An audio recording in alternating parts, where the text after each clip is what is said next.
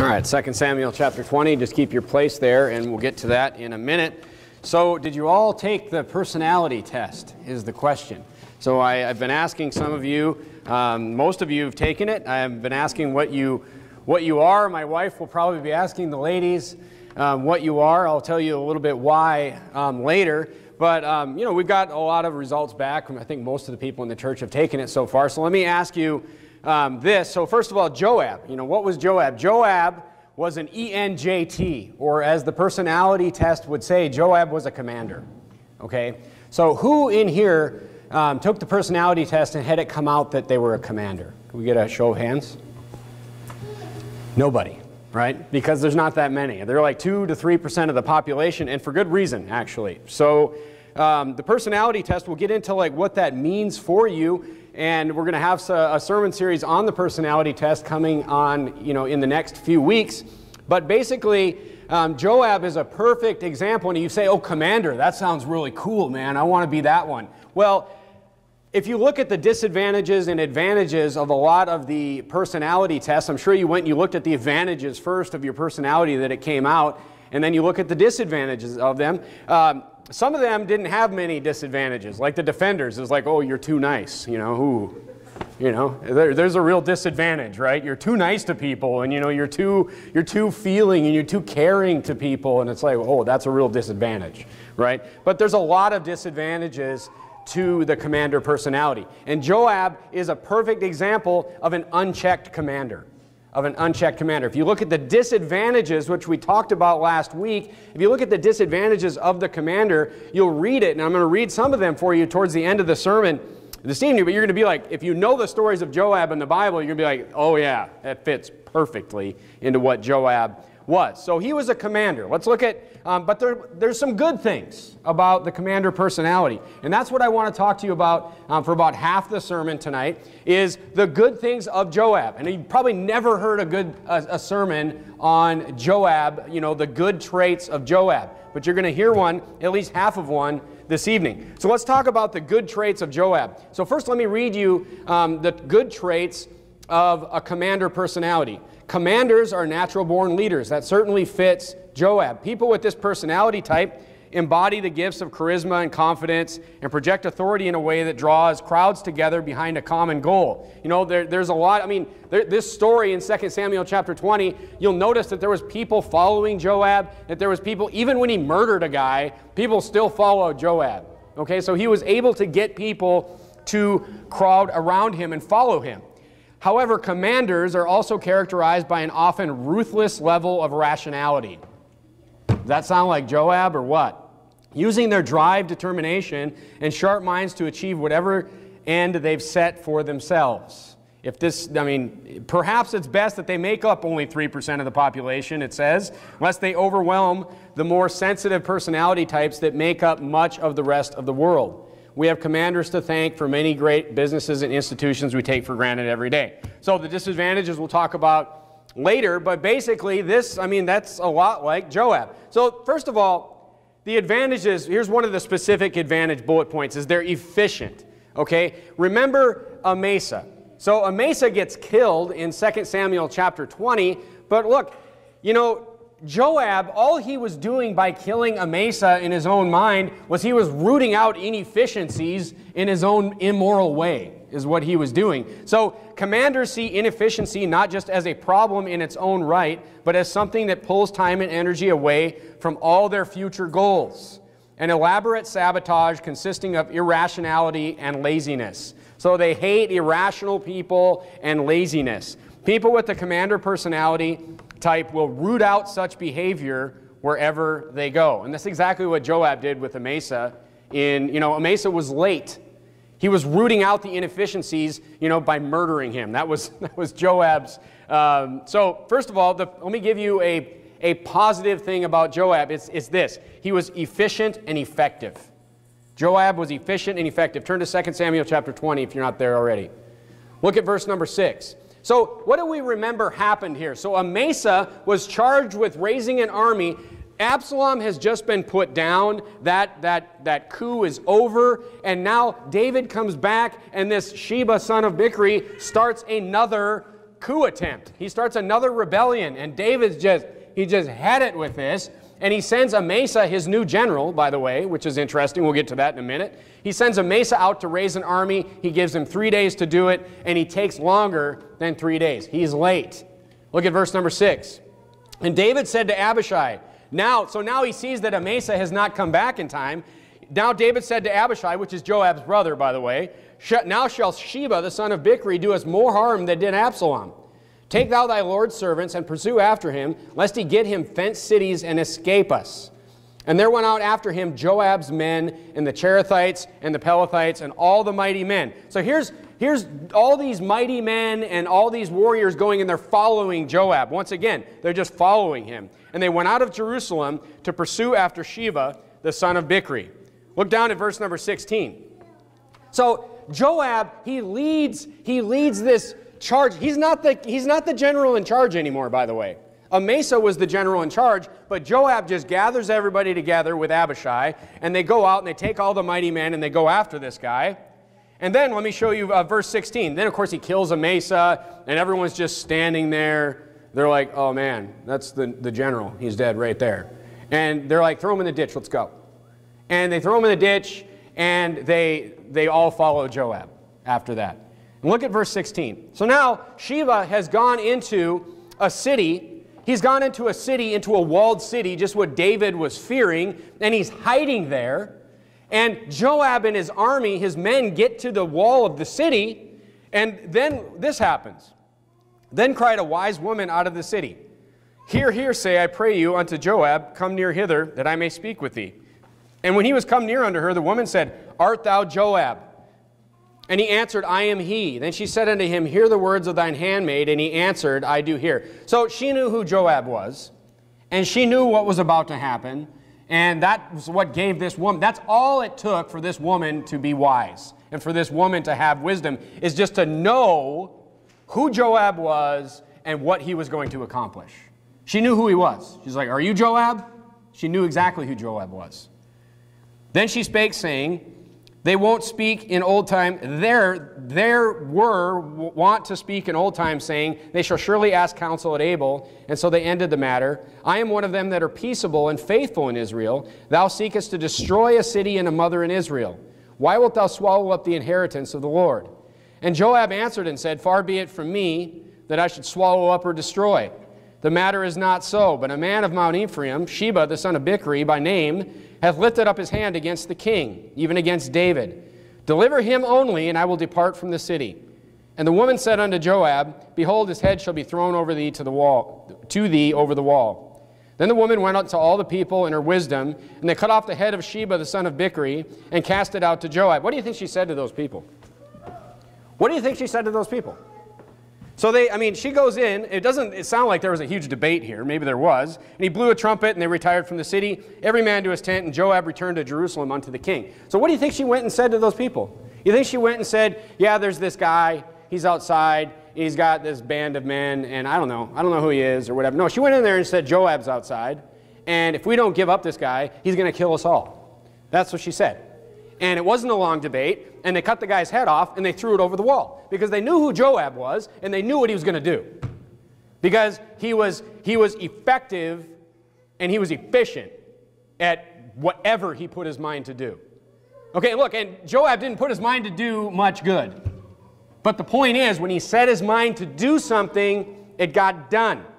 It got done.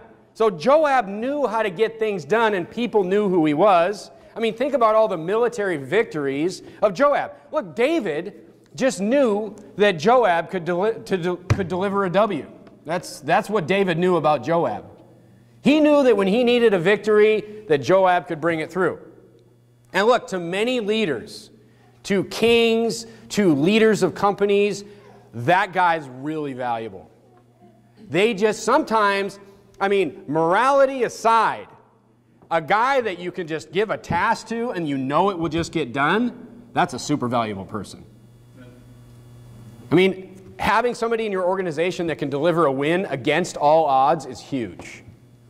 All of you business owners in there, imagine if you had a company full of people that you just gave them tasks to do, and you knew that it would get done. I mean, it's very valuable. And sometimes you just need a win. But you could tell, turn to 2 Samuel chapter 19, one chapter back, you could tell, now Joab, like I said, he was an unchecked commander. He was efficient. He was effective. Morality didn't have much to play in there. What the Bible said, what God wanted, didn't have much to play in Joab's life. But when he set his mind to do something, it got done. You cannot argue that. Look at 2 Samuel chapter 19. David, you could tell that David was trying to find ways to reduce Joab's influence as David got older and as his kingdom and his life neared an end. He was trying to find ways to reduce the influence of Joab. And 2 Samuel 19 gives us one of those ways. Look at verse 13. So Amasa was Absalom's general. Amasa was the general to the son that rebelled against David. And David comes back after the victory, and he makes Amasa his general. Look at verse 13. And say ye to Amasa, art thou not of my bone and of my flesh? They were cousins. God do so to me and more also, if thou be not captain of the host before me continually in the room of Joab. He gave Amasa Joab's job of the king of the army. He tried to replace Joab. He tried to replace Joab with Amasa. He was trying to remove the influence of this man that was just running over everybody, doing what he wanted, just, in an efficient and effective way, for sure, but just, he was trying to reduce him. But here's the thing, Amasa couldn't fill the shoes. Amasa couldn't fill the shoes. Here they had a moral thing to do to try to put this rebellion down, and Amasa couldn't get it done. And Joab proves once again, he steps right in. Of course, he kills Amasa, but he steps right in, and he comes back, and he tells the king, it's done. He gets the job done that Amasa couldn't do. Look, I mean, it's hard finding reliable people. And as a leader, people that can just get things done are a necessity. The next time, the next chapter, the uprising occurs. Of course, we just saw it. But we see that's one good thing about Joab was he was a reliable, and he was efficient, and he was effective for the king in many scenarios. The next thing, Joab, turn to 2 Samuel 19, verse number 1. Joab was, and this is another characteristic of the commander personality, he was not a yes man. He was somebody who was very strong-willed, and he was a truthful counselor to David. He was a truthful counselor to David. And not a lot of people will be a truthful counselor, especially when, and I'm not saying he actually did it, the right way and the way that you should give counsel, but he was a truthful counselor to David. Look at 2 Samuel chapter 19. So here, Joab has just murdered Absalom against the king's will. Once again, we talked about that last week. But he's gone against the king's will and he's killed Absalom. But the people, Joab and Abishai and Ittai, they have won the battle for King David. They have won the kingdom back for him. And here, David finds out that Absalom is dead and he's weeping for his son. He's weeping, he's crying for his son. And Joab, rebukes him in not a respectful way, but and it was told Joab, verse number 1, the king weepeth and mourneth for Absalom. And the victory that day was turned into mourning unto all the people. For the people heard say that day the king was grieved for his son.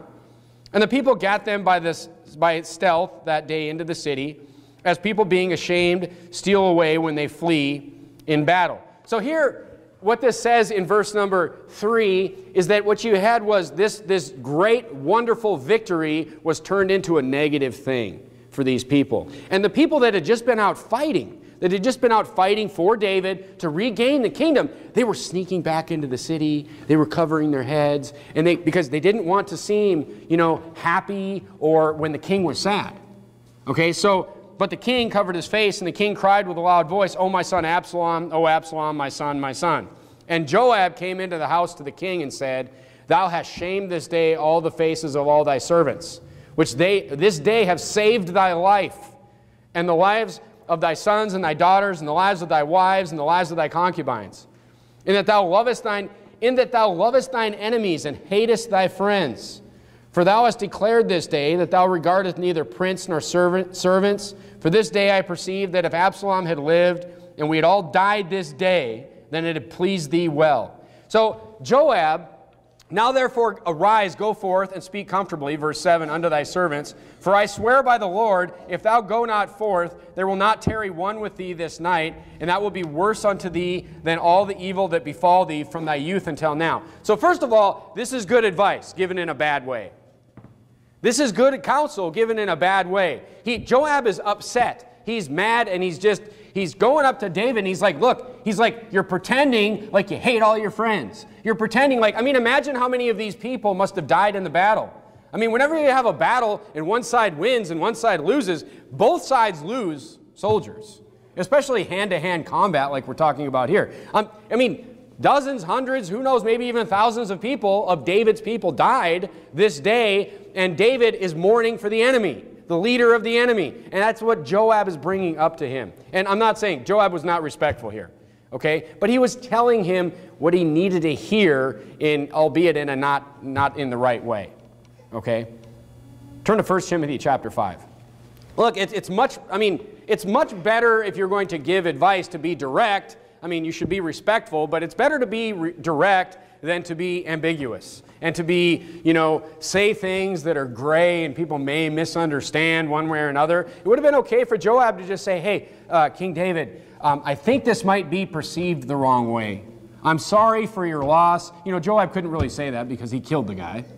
But, I'm sorry for your loss, but hey, I think you're risking some things here. People might take it the wrong way. That would be a more sensitive way to give him the same advice. But the point is, at least Joab said something, because many people would never approach a leader or never approach the king with any kind of advice at all. Look at 1 Timothy chapter 5. The Bible says, rebuke not an elder, but entreat him as a father, and the younger men as brethren. So, Joab kind of rebuked David here. So that was his advice. But, look, he did give advice on another occasion that was in a better way. Turn to 2 Samuel chapter 24. So once again, we see that he's strong-willed, and this is another thing, another attribute of commanders. They have very strong opinions. They have very strong opinions, and they will make those opinions known. So if you took the personality test, there was, I don't know, what was it, 1 through 5 for I feel very strongly about this, or I don't feel strongly at all, and then there was all these things in the middle, right? If Joab were to take that test, he would have 1s and 5s. That's all he would have. He wouldn't have any 2s, he wouldn't have any 3s, he wouldn't have any 4s. It's all 1 or 5. And he would be done with the test faster than anyone in the room, guaranteed. Because it's just like, oh yeah, 1, 5, 5, 1, 1, 1, 1, 1, 5, 5, 5, 1, 1, done. That's it. That's how Joab would take that test. He's very strong-willed, and they will make their opinions known. And this helped David. This helped David to a degree. Look at 2 Samuel chapter 24. David didn't always listen. Look at 2 Samuel chapter 24, verse 2. For the king said to Joab, the captain of the host which was with him, go now through all the tribes of Israel, from Dan even to Beersheba, and number ye the people, that I may know the number of the people. So David is going to do something that's wrong here. He's going to go and he's going to take a census of the people, and he's going to get himself in a lot of trouble. And Joab is the one that stands up and says, hey, why are you going to do this? You should think about this. Look at verse 3. And Joab said unto the king, now the Lord thy God add unto thy people. By the way, that's why it's wrong. You ever wonder why did God get so mad when David took the census? Because David was showing a lack of faith. David was showing a lack of faith in God, because God told the children of Israel again and again and again and again in the Bible that you will prosper through me. You will prosper through me. Just kind of like this church will grow through the Lord. There's nothing that we can do to just drag people in here. And, that's the problem with the church growth movement, is they just focus on, hey, what can we do? Let's start a cartoon class or a puppet show and get some kids in here. And we'll do all these goofy things, and we'll serve ice cream and whatever, and stand outside with signs, or I don't know what churches do. But here's what we do. We do what we're supposed to do, and the Lord will grow the church. And we just have that faith that the Lord will grow the church. But look, David was going to number the people because he just wanted to know how many people he had, and that was showing a lack of faith in God. And Joab warns him here. He says, now the Lord thy God add unto the people, how many soever they be, an hundredfold, and the eyes of my Lord the king may see it. But why doth my Lord the king delight in this thing? And I mean, look, God doesn't even want you, that's another thing. God will grow the people, but also he wants your faith in him because God doesn't need people. God doesn't need massive numbers. Remember Gideon? He's like, send them home. Send more home. Send more home. To the point where there's only 300 left against tens of thousands of people in the other army. And why was it? Because the God said, I want you to know that the victory was mine and not yours. So God doesn't need the numbers. And he will grow the numbers if he chooses to grow the numbers. So it's just a complete lack of faith on David's side. But it was Joab that told him. And of course, we know the rest of the story. He does it anyway. But the point I'm trying to make is Joab was not a yes man. He was strong-willed. He was effective. He was efficient. And he was driven. These are all good things on their face.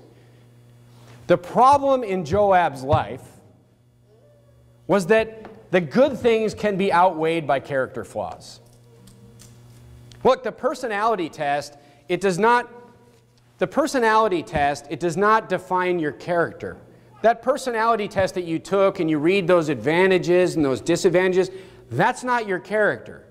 Those are your tendencies. I mean, think about the personality test for Joab. He's strong-willed. But what was he? But he was strong-willed towards selfish goals. I mean, he's effective. I mean, he's extremely effective. Most of the things that he was effective in was doing evil. But he was effective. I mean, the thing is just dead on when it describes Joab. He was efficient. He was extremely efficient. Most of the time, he was efficient at pushing his own agenda and not David's agenda, especially not God's agenda. So he was efficient for sure. I mean, he was driven towards the wrong things. He was driven towards the wrong things. The personality test does not reflect your character. So don't be depressed. So when I told my wife the results of my personality test and she read hey, don't be depressed. Don't be depressed. It shows your strengths and your weaknesses. That's what it does. But you must apply the Bible on top of that. So we're going to have an upcoming sermon series on the top 3 to 4 personalities in the church. And that's going to be sporty.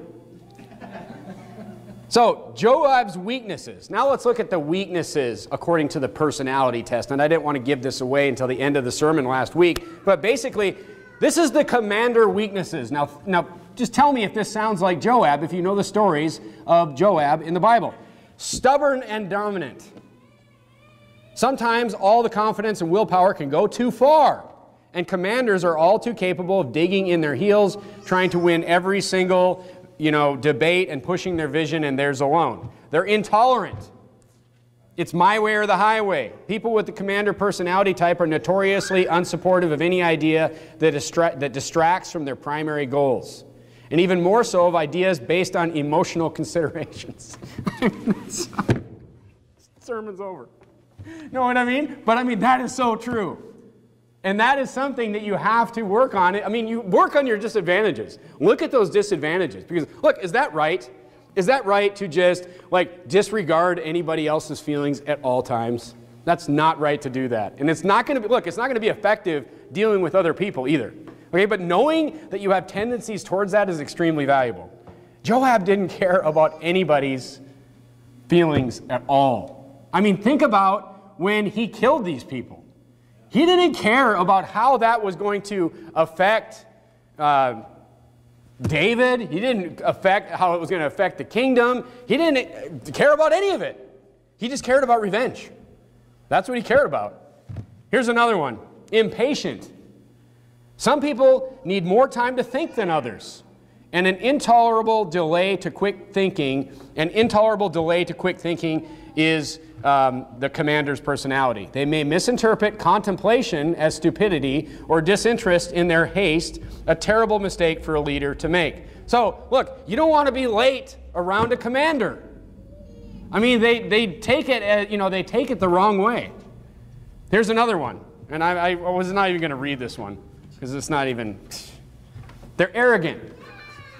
Commander personalities respect quick thoughts and firm convictions, their own qualities, and look down on those who don't match up. This relationship is a challenge for most other personality types who are perhaps not timid in their own right, but will seem so beside overbearing commanders. So, I mean, this one should be completely checked by the Bible because there's really nothing in the Bible that says it's good to be arrogant, because the opposite of that is being humble. So, commanders need to work on humbling themselves a lot, and Joab didn't do a very good job of that. And here's another one, poor handling of emotions. All this bluster alongside the assumed supremacy of rationalism makes commanders distant from their own emotional expression and sometimes downright scornful of others. People with this personality type often trample others' feelings, inadvertently hurting their partner and friends, especially in emotionally charged situations. And then the last one, and if this doesn't describe Joab, I don't know what does. They are cold and ruthless. Their obsession with efficiency and unwavering belief in the merits of rationalism, especially professionally, makes commanders incredibly insensitive in pursuing their goals, dismissing personal circumstances, sensitivities, and preferences as irrational and irrelevant. So Joab, this is why Joab, well, look, he had no forgiveness. He had no forgiveness. He had no forgiveness at all when when his brother was killed, when Absalom betrayed the kingdom. He had no forgiveness. It was just revenge. That was it. Unchecked commander. That's Joab to a T. Vengeance and revenge. I mean, he was just emotionless about killing people. Right? Look, don't leave the church, okay? But wait till we get to the end. All right? Look, so some good we see. But completely, especially in Joab's case, completely outweighed by the bad. Because he used the advantages of who he was towards just being in the flesh, basically. What he wanted. So, the upcoming series, what the personality test means for you, is that you can look at these things. They will be very accurate to your tendencies, I'm telling you. You can look at these things, you can be aware of these disadvantages, you can watch for them, and then you can change them. But here's the trick. Years ago I took this test, okay? Let me give you an example. I had to take this test, and it was a very complicated version of this test. Hundreds and hundreds of questions. And this company that I worked for, it was a different industry. I came from the semiconductor industry, which was very cutthroat. And they encouraged you to be cutthroat. They encouraged you to be in a meeting with 15 people. And if somebody said the wrong thing, you were encouraged to just cut them into the ground and just basically call them an idiot in front of everybody. Because they didn't want stupid ideas. Okay, I was in my 20s. I liked it. I liked it. I'm like, this is good. We don't want dumb ideas. Okay? But I came from this type of culture of a company, and I came into a different industry, into the utility industry, and they wanted managers that were a certain way. So I took the test, and way down in that quadrant down there, and they're like, okay, and here's the funny thing, they were correct. They were correct, because they did not want leaders that would just come in and manage a project and just run over everybody. Because the first project I actually had with this company, I'll never forget it, and I ended up working with these same guys for the next almost 10 years, and it just became a great team. But the first project I ran, I did not run well. Because what did I do? I just came in, and I was like, here's how we're doing it. They're like, what about this? Like, we're going this way. Well, you could do this, guys with 30 years experience, 40 years experience. Well, what about this? We could use this valve, or we could use this PLC, or whatever. Yeah, I know what I'm doing. This is the way we're doing it. And pretty soon, we finished the project, but I was pretty much standing by myself by the time the project was done. It's not the right way to do things. It's not the right way to do things. The way that this company, they actually taught me to kind of put those things to the side and collaborate with people. A church is different. I'm talking about a work situation, but look, collaboration is a good thing. There's people that have strengths and technical experience that can be used to make a better product, to make a better project. I believe in it. I believe in it. I didn't believe in it back then. But look, there are things that you can apply to your disadvantages in the personality test that will make you a better Christian. You can apply the Bible to your disadvantages and it'll make you a better Christian. Joab, I mean, look, Joab had some strengths, but they were wasted. They were not applied the right way. And it defined his entire life in a negative way. So the biggest key is this, though. The biggest key when we go into this series, and even in Joab's case, even in your case, as we listen to these sermons, and even for sermons, whatever sermons, or whatever you read in the Bible, the biggest key is this. The biggest key is the willingness to change. Is the willingness to change. I mean, you take the personality test, you go read your advantages, and you're like, yeah, I'm great. You know, and then you read your disadvantages, and you're like, okay, but look, here, you can successfully mitigate those disadvantages if you're just willing to change. And look, the personality test is a secular thing, and you might find that some advantages that they list are actually disadvantages when we start applying the Bible to it. So when you apply the Bible to the traits that these personalities, you know, assign to you, you might find that you might need to suppress or, you know, bring out some disadvantages or advantages, or vice versa. But the bottom line is this. You have to concisely change. And that's a very difficult thing for most people. For most people, they kind of are who they are. And I'm learning this more and more as I get older. But that's why, by the way, that's why secular industry and secular studies and HR groups, that's why they put so much stock in these tests. Because most people are not going to change. Most people, by the time they get to be 30 years old, by the time they get to 30 years old, or maybe even younger, they're kind of who they are. Their music is set, their ideas are set, and they, you know, but look, how many times have we seen the Bible change people's lives? Right. The Bible is not some self-help book written by, you know, whoever. The Bible is the one thing that can actually, what does it do? It cuts to the heart. And if you let it, it will change you. So if you let the Bible, if you just drop, you know, I mean, this is kind of what you just have to do. You just kind of have to be the type of person that's like, well, if it's in the Bible, I'm just going to do it. I still remember after I got saved and I started, you know, reading the Bible. I mean, there was a lot of things that I was like, yeah, I don't know. That's not how I was raised. You pretty much just have to realize that everything that you were taught was wrong. And just decide in your mind as you read the Bible, as you learn the Bible, as we preach the Bible here, that if it's in the Bible, I'm just going to believe it. And if that requires a change, even if that's an uncomfortable change in my life, I'm going to do everything that I can to do that. And then, you know, we can all, I mean, how do you think that we all have the same spirit if we're saved? But we're all following, you know, the same rule book here. We're all trying to make the same changes, looking at the same goal. I mean, that's how we all get along so well here. Even though we all have these different personalities.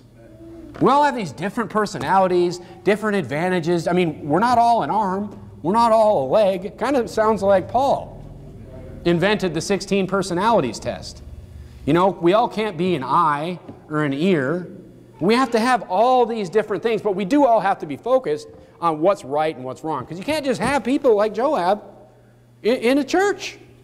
I mean, look what he did to a kingdom. You can't have people like this just running unchecked in an organization or a church. Unfortunately, Joab would probably do pretty well out in the world. But look, if that's the reason that secular studies put so much into this. And that's why you'll hear all this stuff today. Like, I mean, who's heard this philosophy? Hey, you just got to be yourself. Just find out who you are. Remember those guys out soul winning? Brother Frank? Be yourself, bro. Be true to yourself, bro. That means basically take all the traits that you have, that you were born with, any fleshly desire that I have, and be yourself, bro. Just go in that direction. That's the opposite of the Bible. No, we're supposed to listen to the Bible, and our flesh pulls us this way, and the Bible says, no, you can't do that. You have to go this way, and we make that change. That's the flesh versus the Spirit. That's the whole thing. So, take the personality test. And you might be like, yeah, these are my tendencies. But if those are fleshly tendencies leading you towards sin against the Bible, that's got to change. And that's what we're going to talk about. We're going to go through the personalities, and we're not going to, if there's like one personality, I'm not going to do a sermon on it, because I'm not going to preach an entire sermon against one person, even though I'm kind of preaching a sermon against myself. These last two sermons. I'm reading these traits, and I'm just like, I can't believe I'm reading this out loud right now. That's why my wife cried. She's like, Commander, she's reading it. She's like, ah! I'm like, it's going to be fine. So we're going to have a series on it. We're going to go through these traits. We're going to look at what the Bible says, and we're going to look at, hey, you know what? This might mean that you want to go in this direction in these types of scenarios, but here's what the Bible says. The Bible says you should do this. And I'm going to help you. We're going to have some practical preaching and personalized preaching on this stuff. So Joab was an unchecked personality. Okay, so if you're an unchecked personality, you say, yeah, but I'm not a commander. It doesn't matter. You could still be an unchecked personality. If you are an executive, I've never seen so many executives in one group of people, by the way. There's like 5 executives in this church. I have to go study that one. I don't know what that means, if it's good or bad. But I mean, the whole thing is if you're just an unchecked whatever, the disadvantages are really going to hurt you in your life. Those, you know, it destroyed Joab. Joab was not listed among the mighty men, even though he was a mighty man. His brothers were listed, Uriah was listed, people he murdered, you know, were listed, and he wasn't listed. Even though all the victories that he had, everything, it said he was buried alone in the woods, basically. He was buried alone. I mean, where you're buried, think about where you're buried in the Bible. I mean, you read through all the kings, and if he was a good king, he was buried with his fathers. He was buried with the kings.